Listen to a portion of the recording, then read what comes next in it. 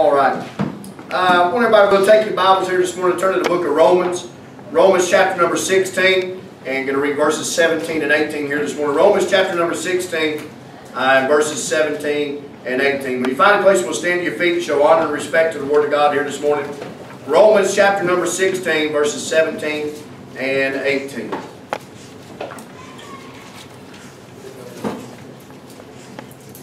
Romans chapter number 16, and we're going to read verses 17 and 18 here this morning. The Bible says, "Now I beseech you, brethren, mark them which cause divisions and offences contrary to the doctrine which ye have learned, and avoid them. For they that are such serve not our Lord Jesus Christ, but their own belly, and by good words and fair speeches deceive the hearts of the simple." Let me read those two verses again. It says, "Now I beseech you, brethren, mark them which cause divisions and offences contrary to the doctrine which ye have learned, and avoid them. For they that are such serve not our Lord Jesus Christ, but their own belly, and by good words and fair speeches deceive the hearts of the simple."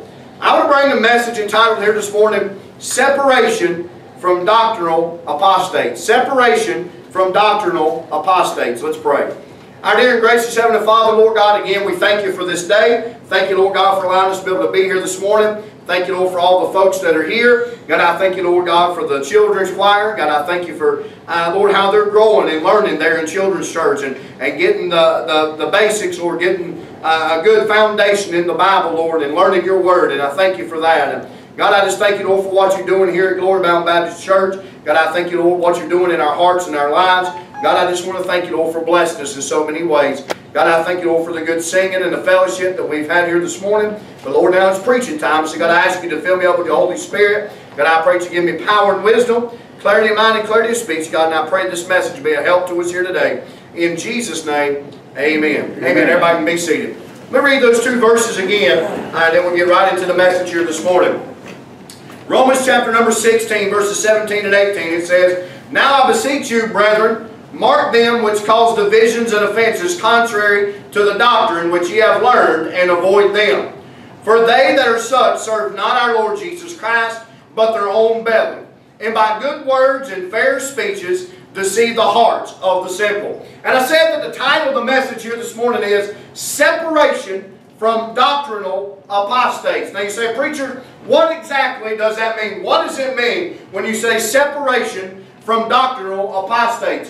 Well, I believe that the Word of God teaches us to be a separated people. Amen? Yeah. The Bible says that those of us that are saved, those of us that have trusted in the gospel of the Lord Jesus Christ, the Lord has called us out from the world, to come out from among them and be a peculiar people, be a different people. The Bible teaches separation. Amen? Yep. And that's not something that you hear preached a lot nowadays, because a lot of churches, they want to be all-inclusive. They want everybody to be welcome. They want everybody to be comfortable. And let me say this here this morning. Everybody is welcome at Glory Bound Baptist Church. But I can't guarantee that everybody's going to be comfortable. Amen? Come on. Amen? Because this Bible, amen, it cuts. Amen? The truth hurts sometimes, but it's what we need to hear. Amen? Truth will always be truth, and truth will always be right, whether you agree with it or not. Amen? So everybody is welcome here, but not everybody may be comfortable here.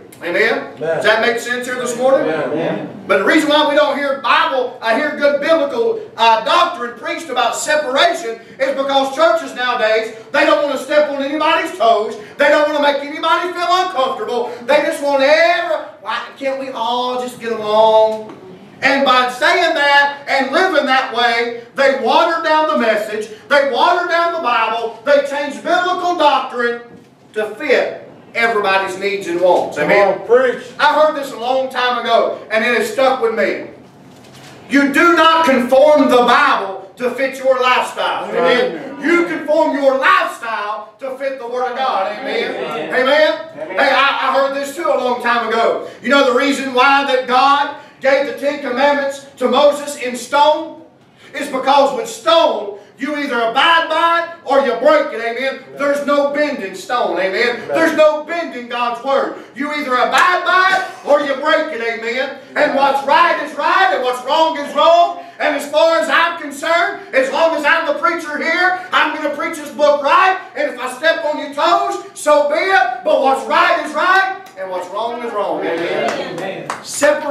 doctrinal apostates. So what does that mean? What is doctrine? Well, the definition for doctrine is a set of beliefs held and taught by the church. Where do we get our doctrine from? We get our doctrine from this King James Bible, amen? Yeah. If it's not in this King James Bible, we're not going to preach it, we're not going to teach it. But if it's in this King James Bible right here, you better believe we're going to hold to it, amen? Yeah. We're going to preach it, we're going to stand upon it, whether you like it or not. Amen? Like it or lump it, it's truth, and that's what we're going by. So what is doctrine? It's a set of beliefs held and taught by the church. Where do we get our doctrine from? From the King James Bible. Now it says separation from doctrinal apostates. What is an apostate? An apostate is someone that abandons a religious belief. Those who abandon the teachings of the King James Bible are doctrinal apostates. Those who abandon the teachings of the King James Bible. The title is Separation from Doctrinal Apostates. Does the Bible teach that we should separate ourselves from doctrinal apostates? You know, some people would say, well, you know, preacher, even though they teach this and it's a little bit different than what we believe, you know, preacher, you know, they got a good heart. They mean well, but, you know, they're a little off on this, but they've got this over here right, but they're just wrong on this over here. Well, you know, we should all just get along. Well, what does the Bible say? And what does the Bible teach? Does the Bible teach that we should separate ourselves from doctrinal apostates? Let's examine the Scriptures and see what thus saith the Word of God. Amen? I'm not concerned, I've said this before, and I'll say it again. I am not concerned about what man has to say, but I want to know what thus saith the Word of God. Amen? What does the Bible have to say on this issue? Who would be considered, who would be considered to be a doctrinal apostate? Someone who rejects the clear, sound teachings of the Word of God. Amen? Amen? That would be a doctrinal apostate. Someone who rejects the clear, sound teachings of God's Word. There are three types of doctrinal apostates that I want to talk about here this morning. Number one, those who have heard and rejected the gospel. Amen? No. Those who have heard and rejected the gospel. They've heard the gospel message. They've heard that Jesus Christ is the way, the truth, and the life. They've heard about the death, the burial, and the resurrection of Jesus Christ. And they know that the gospel is the only way. They've heard the gospel. They have a head knowledge, but they don't have a heart knowledge. And they reject to accept the gospel. They're a doctrinal apostate. They've heard the truth, but they reject God's word. So number one, those who have heard and rejected the gospel. Number two, those that follow after false gods and vain religion. Amen? Come on. And number three, those that claim to be Christian, but their teachings do not mirror the Bible.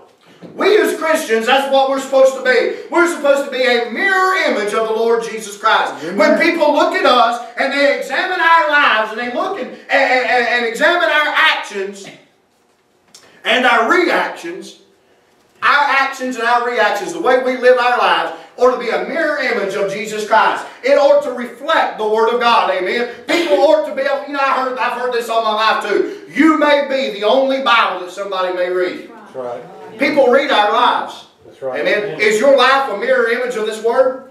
Is your life a mirror image of the Word of God? When people look at you, can they tell that you're a Christian? Or do you live a different way? Does your life not line up with the Word of God? So there are three types of doctrinal apostates. One, those who have heard and rejected the gospel. Two, those that follow after false gods and vain religion. And number three, those that claim to be Christian, but their teachings do not mirror the Bible. What do we do when it comes to these people? What do we do as Christians? As Bible-believing Christians, what do we do when it comes to these people? Do we separate ourselves from them and have no fellowship with them? Or do we bring them in with us? Do we bring them in close to us and try to fix them? What do we do? Well, what does the Bible say about it? Number one here this morning, the Bible teaches us, number one, to identify them. Look at Romans chapter 16, verse 17 again. It says, Now I beseech you, brethren, mark them, which cause divisions and offences contrary to the doctrine. That's the Bible teaching, which ye have learned, and avoid them. So it says there, number one, it says to mark them. So we're supposed to identify them. Look at Philippians. If you will, turn to the book of Philippians. Philippians chapter number 3, verses 17 and 18. Philippians chapter 3, verses 17 and 18. Brethren, be followers together of me, And mark them which walk so as ye have us for an example, or for an ensample. Verse 18. For many walk, of whom I have told you often, and now tell you even weeping, that they are the enemies of the cross of Christ. According to the Word of God, we're to mark them. We're to identify them. Amen? Amen. So those that are doctrinal apostates, those that reject the clear teachings of this King James Bible, we're to mark them. We're to identify them. So I want to give you some examples of some doctrinal apostates here this morning. I wrote down 5 examples here. Number 1, the charismatic movement. Those out there that teach that you can lose your salvation. Those out there that teach that you have to speak in tongues. Those that believe in these faith healings. These people out, you know what, they do not hold to sound doctrine. Amen? They do not hold to sound doctrine. And we're going to go through all this here in just a little bit, but I'm just identifying them right now, okay? I'm going to give you some more information in a little bit, but we're just identifying them right now. Come on. So here's some examples of some doctrinal apostates. Those that are involved in the charismatic movement. The Catholic Church. Islam. Now I'm going to name 2 names. Joel Osteen and Rick Warren. These are some examples of some doctrinal apostates. How many of y'all know what I'm talking about when I say the charismatic movement? Amen? The Pentecostal churches, Church of God, Church of Christ. Those out there that teach you can lose your salvation, speaking in tongues, all these things. They do not rightly divide the word of truth. Amen? 2 Timothy 2:15, study to show thyself approved unto God. A workman needeth not be ashamed, rightly dividing the word of truth. How many of y'all know what I'm talking about when I say the Catholic Church? Amen? We're going to go in depth here in a little bit, talking about what these folks believe. Everybody knows about Islam, the religion of Islam. How many of y'all know who Joel Osteen is? Okay? Alright? How many of y'all know who Rick Warren is? Joel Osteen and Rick Warren are considered to be America's pastors. I'm telling you right now, they're doctrinal apostates. They do not hold true to the Word of God. They don't preach this King James Bible. They preach false doctrine, and they're leading people astray, and they're leading people to hell, and they are doctrinal apostates. Amen? The Bible tells us to mark them. You say, preacher, you shouldn't be naming names. Well, what does the Bible say? The Bible says mark them. Identify them. Amen? How else can I mark them? How else can I identify them if I don't call them by name? Amen? Well, preacher, I just don't think you should name names. Didn't Jesus Christ name names? Didn't He call the Pharisees out? Didn't He call the Sadducees out? Hello? Y'all with me here this morning? Amen. Jesus named names. Bless God, if Jesus Christ named names, I'm going to name names too. You know the reason why that the Bible tells us to mark them and to identify them and that it's okay for us to name names is because if I don't stand up here and tell you who to watch out for, you're liable to fall victim to their false teachings. That's right. Amen. But if I stand up here and I tell you, hey, this person right here, they teach this wrong, they teach this false doctrine, and they teach this false doctrine, and they're leading people to hell, stay away from that person. You'll know exactly what I'm talking about. Amen. But if I leave it very vague, you know, this particular crowd over here, and this particular, you don't know who I'm talking about. Everybody with me? Yeah. The Bible says, mark them, identify them, call them out by name. Amen? The world needs to know who's false teachers out there, who's spreading false doctrine. It's all right to call names. Everybody with me here? Yeah. I've heard a lot of preachers say that you shouldn't call names. The Bible says mark them and identify them. So the examples that I'm going to use here this morning of doctrinal apostates, the charismatic movement, the Roman Catholic Church, Islam, Joel Osteen, and Rick Warren. That's who I'm marking. That's who I'm identifying here this morning. There's so many others that can be marked and identified here this morning as doctrinal apostates. But these are the 5 that I'm going with here this morning so that you'll get out of here at a decent time. Okay? So the Bible says, number 1, to identify them. Alright? So after you identify them, after you mark them, what do? Do you just mark them, identify them? Okay, that person's preaching false doctrine. That person believes false doctrine. This person is pushing and teaching false doctrine. Do we stop right there? No. Number 1, we identify them. Number 2, we reprove them. We reprove them. Look at Ephesians chapter 5, verse 11. Ephesians chapter number 5 and verse number 11. I don't hear no pages turning. Ephesians chapter number 5, verse number 11. I said the first thing you do is you identify them. Number 2, you reprove them. Ephesians chapter number 5, verse 11. The Bible says, and have no fellowship with the unfruitful works of darkness, but rather reprove them. So you say, preacher, what does that mean to reprove them? Well, we identify them, we mark them, we identify them. Then the Bible says we reprove them. What does it mean to reprove them? The word reprove means reprimand and censor. Everybody hear that this morning? Man. That word reprove means reprimand and censor. What does reprimand mean? It means to rebuke. What does rebuke mean? It means to express sharp disapproval or criticism of someone because of their behavior or actions. Y'all hear that this morning? Amen. We're to reprove them. That means to reprimand and censor. Reprimand means to rebuke. Rebuke means to express sharp disapproval or criticism of someone because of their belief or actions. We're to censor them. What does censor mean? To examine them and suppress the unacceptable parts. Everybody with me? Amen. That's what we're supposed to do. We're supposed to identify those that are teaching false doctrine, that are doctrinal apostates, and are leading people astray, and they're leading them the wrong way, and they're leading them straight to hell. We're to identify them, and then we're to reprove them. We are to rebuke them, reprimand them, and censor them. What's wrong with the charismatic movement? I'm going to tell you what's wrong with the charismatic movement. Many of them do not hold true to this King James Bible. Many of them believe that you can lose your salvation. I preached about that last Sunday. I don't think I got to re-preach that here this morning. Yeah. You cannot lose your salvation. Right. They teach a works-based salvation, that you've got to do certain things in order to maintain your salvation. That's false. The Bible says, the Apostle Paul said, that if anybody preach another gospel, let it be accursed. Amen? That's another gospel. Because they're adding to the gospel. The gospel is the death, burial, and resurrection of Jesus Christ. Nothing more, nothing less. And they're adding to it. Therefore, they're teaching a false gospel. And the Bible says to let them be accursed.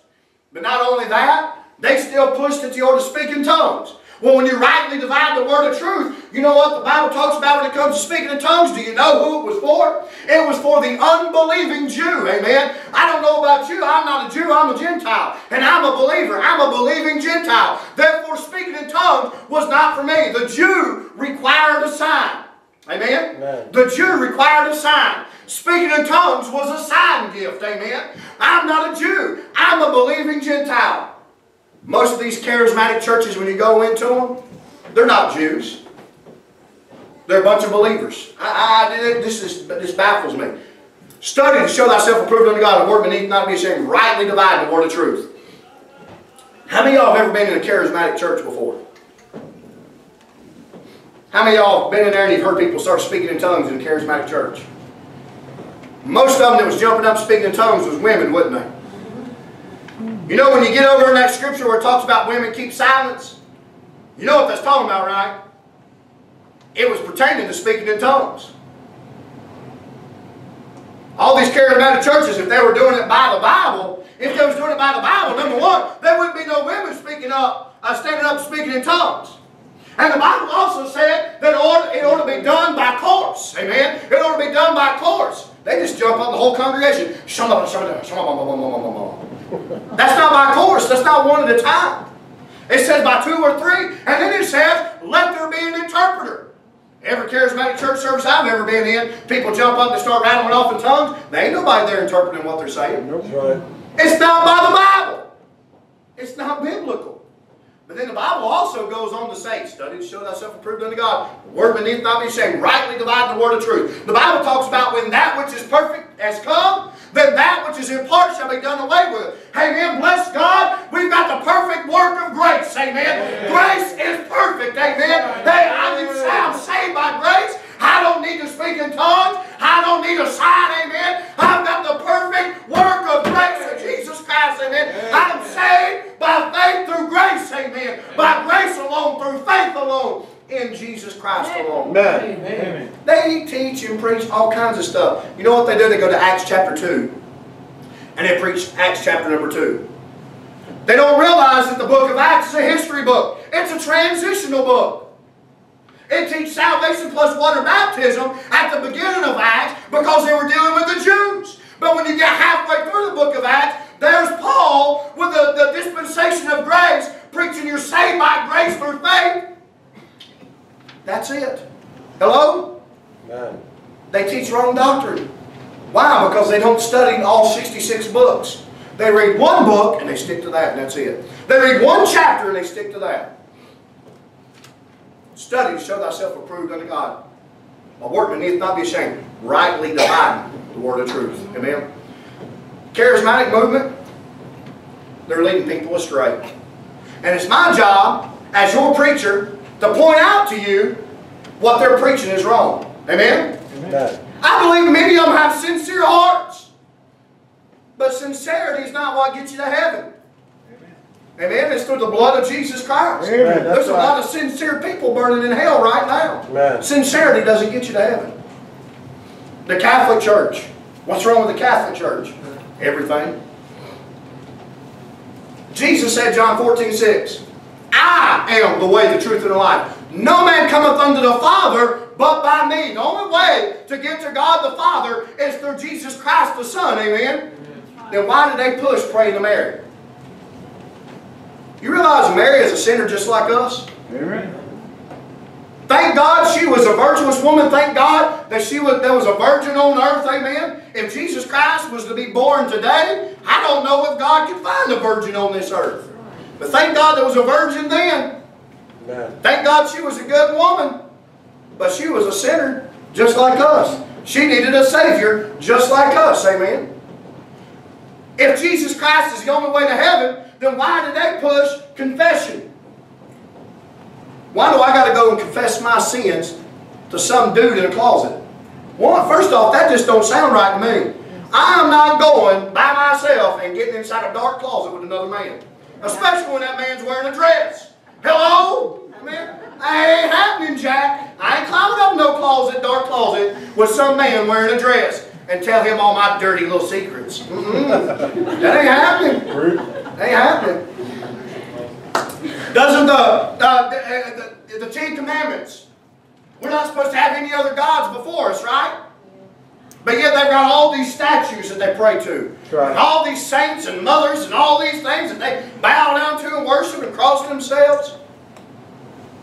They teach that the Holy Sacraments is what gets you to heaven. Well, why did Jesus die on the cross? Why did He shed His blood on Calvary? If I can just go and confess my sins to some dude in a closet? Why would I want to do that when I know that my brother's going to pray me out of hell and into heaven once I die? Well, I better go to confession. You find none of that in the Bible. Yeah, we're to pray for one another. Amen? We ought to confess our faults one to another so we can help each other. But nowhere in the Bible does it tell me to go climb up in the closet with some dude wearing a dress and tell him all the mistakes that I made, and then for him to tell me, well, go say 20 Hail Marys and All Fathers and your sins are forgiven.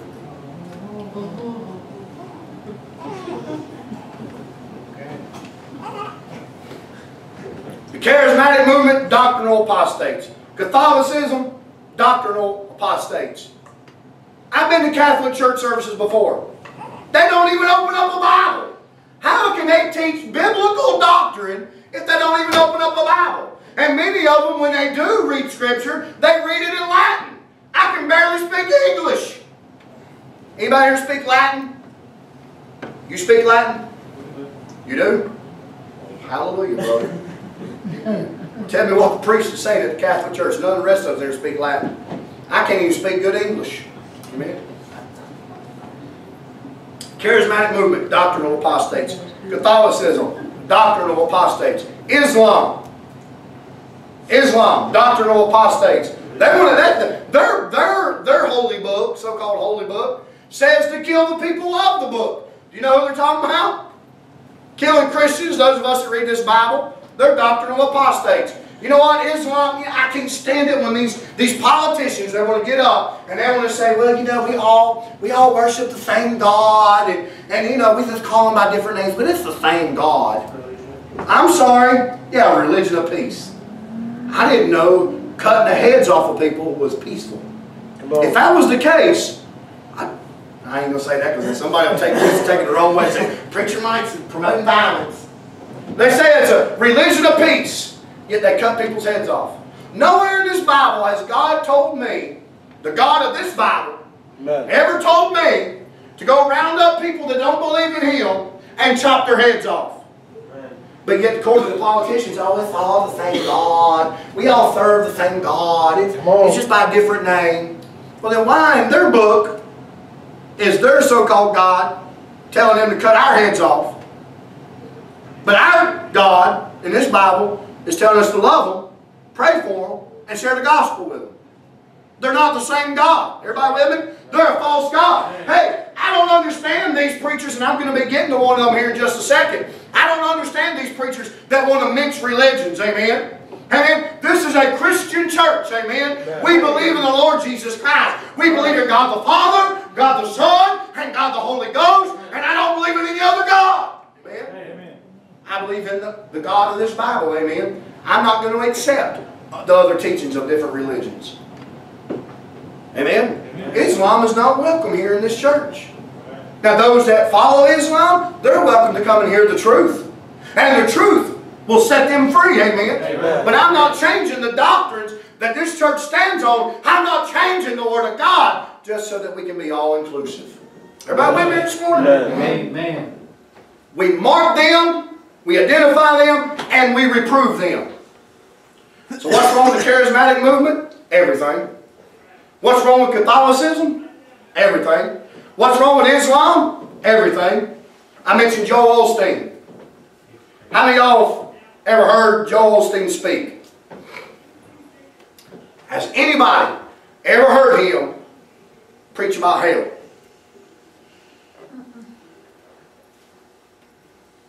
Nobody. He'll have 20 to 40,000 people, I guess, in his congregation on Sunday mornings. You know what? I would probably have a heart attack if I ever got an opportunity to preach to a crowd of 20,000. But I guarantee if the Lord ever gave me the opportunity to preach to a crowd of 20,000, you better believe I'm going to preach the death, the burial, and the resurrection of Jesus Christ. And anything outside of that's going to bust hell wide open. Amen. That's what they need to hear. Hey, I wish Joel Osteen would call me up and say, hey, Brother Mike, come down here. I'm going to let you preach one Sunday morning. Yes, sir. I'll be there. I'll go preach. He gets up there and he tells a lot of stories. He starts off with some jokes. Man never, I will give him this. Man never frowns. I think he puts hooks in his lips and ties strings around him around his ears so he smiles in his sleep. Because his face is just stuck. He just smiles all the time. And he'll start off with a few little jokes and get the crowd to chuckle a little bit, and then he'll tell them some little self-help things to make them feel good. How they can be a better person and live a better life and be pleased and be happy with everything. The only problem with that is that life is not all sunshine and rainbows. Because there's sin in this world. And sin leads people to hell. I guarantee you he'd lose that smile when he realized that he was sending his congregation to hell, that they wasn't hearing the truth. And they wasn't hearing about the death, the burial, and the resurrection of Jesus Christ. And I guarantee you that smile would be turned upside down if he could open up the floor and let him look down in the hell and see all those that were members of his church burning for all eternity because he didn't preach the truth. That's right. Amen? Amen. He's a doctrinal apostate. He had the opportunity on national television. I think it was with Wolf Blitzer, I think it was. Larry King? He was with Larry King. Had the opportunity. Larry King asked him, in so many words, how can somebody go to heaven? Now, if Larry King asked me that, I'm going to tell you 1 Corinthians chapter 15, verses 1 through 4. Amen. There's one way through the Lord Jesus Christ. His death, His burial, and the resurrection. I'd lead him down the Romans road and tell him that he can be saved if he put his faith and his trust in Jesus. If not, he's going to hell. That's how you go to heaven. Joel Osteen was asked that. You know what Joel Osteen said? Now, he's supposed to be one of America's pastors. Well, Larry King, Mr. King, I don't know. I don't know. He asked him, Larry King phrased it like 3 or 4 different ways, asking the same question. And every time, Joel Osteen said, well, I don't know. I don't know. Would you have confidence in me if somebody come up to me and asked me how they could go to heaven, and I said, I don't know. Would you want me to be your pastor? No. No. I'd take myself out back and beat myself within an inch of my life if I couldn't tell somebody how they could go to heaven. Supposed to be one of America's pastors. Can't even tell somebody on... He had opportunity on national television to millions to be a witness for the Lord Jesus Christ. And all he could say was, well, I don't know. Doctrinal apostate. Amen? Right. We mark them, we identify them, and then we reprove them. Hey, I'm going to go as far as to say this. I believe Joel Osteen is lost on his way to hell. And he needs to accept the gospel of the Lord Jesus Christ and get saved. Amen? If he can't tell somebody how they can go to heaven, then he must not know it for himself. Amen? He'll die and go to hell. That's right. Identify them and reprove them. What's wrong with the charismatic movement? Everything. What's wrong with Catholicism? Everything. What's wrong with Islam? Everything. What's wrong with Joel Osteen? He's lost. Amen? And then I mentioned Rick Warren.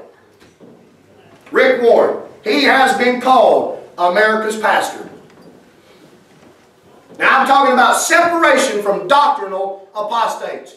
You know what Rick Warren put in one of his books? Stay away from doctrine. You know that's what he's basically saying? Don't read and study your Bible. Yeah. You know what Rick Warren has headed up? He's headed up this thing called Chrislam. Do you know what Chrislam is? It's the merging of Christianity with Islam. He says he's a preacher. He says he's a minister of the gospel. But yet he wants to mix Christianity with Islam. Hey, that's like mixing oil and water. They ain't going to mix, amen? If you preach pure Christianity, it's not going to mix with Islam. Amen. It's going to clash with Islam. Anybody that thinks that they can blend those two religions and find common ground is done lost their mind. That's right. Amen? You're right. They're crazy. Amen? You're right. You know the reason why he thinks that he can do that? It's because he ain't read and studied this Bible. He's teaching people to stay away from doctrine. He's leading people to hell, by the way. So the Bible tells us to identify them, then we're to reprove them, and lastly here this morning, the Bible teaches us to separate ourselves from them. Stay away from them. Does it really, preacher? Absolutely. Look at Romans chapter number 16 again. Romans chapter number 16, look at verses 17 and 18 again. Now I beseech you, brethren, mark them which cause division and offences contrary to the doctrine which ye have learned, and avoid them. You see that? And avoid them. What does that mean? Stay away from them. Stay away from them. Now I beseech you, brethren, mark them which cause divisions and offences contrary to the doctrine which ye have learned, and avoid them. For they that are such serve not our Lord Jesus Christ, but their own belly, and by good words and fair speeches deceive the hearts of the simple. Mark them, reprove them, avoid them. Amen. Look at 2 Timothy chapter 3. 2 Timothy chapter number 3. Verse 5. 2 Timothy chapter 3 verse 5. Having a form of godliness, but denying the power thereof, from such turn away. You see that? They claim that they've got God. They've got a form of godliness, but they deny the power thereof. God says that crowd stay away from them. Amen? Amen. Oh, you know, they're a religion. They believe in God, and they talk about God all the time. But guess what? It doesn't line up with the Word of God. They might have a form of godliness, but they're not preaching and teaching the right doctrine. Stay away from them. Amen? Yes. Look at Ephesians chapter 5 verse 11 again. Ephesians 5:11 says, and have no fellowship with the unfruitful works of darkness, but rather reprove them. Have no fellowship with them. What does that mean? You don't hang out with them. You don't go out to lunch with them. You don't do anything with them. Amen? You identify them. You reprove them. And if they don't turn from their wicked ways, then you have no fellowship with them. Amen? Amen. Look at 2 Corinthians chapter 6. 2 Corinthians chapter number 6. verses 14 through 16. Be ye not unequally yoked together with unbelievers. For what fellowship hath righteousness with unrighteousness? And what communion hath light with darkness? And what concord hath Christ with Belial? Or what part hath he that believeth with an infidel? And what agreement hath the temple of God with idols? For ye are the temple of the living God. As God hath said, I will dwell in them and walk in them, and I will be their God, and they shall be my people. Those that preach and teach anything contrary to this King James Bible right here, anybody that teaches and preaches anything contrary to the doctrine that we hold true, that we get from this King James Bible, identify them, reprove them, and if they don't repent and get saved, then you stay away from them. You say, preacher, that's kind of harsh. We're supposed to love everybody. That is love. That is love. You say, preacher, how's that love? Well, if we don't identify them and reprove them and stay away from them, they'll never know the truth. Amen? They'll never know the truth. And they'll feel like, well, everything's okay. I'm accepted in that church just like everybody else is accepted in that church. And the preacher never says anything that steps on my toes, so, you know, I must be right. I must be doing something right. By doing that, what these other churches out here that are doing, that water down their messages not to offend anybody, they don't realize what they're doing. They may be building up their numbers in their church. They may be building up the dollar signs in their church, but they don't realize that they're sending people straight to hell. No. Amen? I believe in tough love. Amen? My daddy showed me tough love growing up. Amen? I did wrong, my daddy beat me back in line. Amen? Guess what? I have fellowship with my dad. And I'm a better person for it. My dad hadn't beat me back in line, I ain't going to tell him where I'd be today. You know, tough love is necessary. Amen. Sometimes you just gotta do what you gotta do, amen. Lord Jesus Christ said, identify them, correct them, reprove them, and if they don't repent, if they don't accept the Word of God, then you stay away. Amen. Amen? Does that make sense here?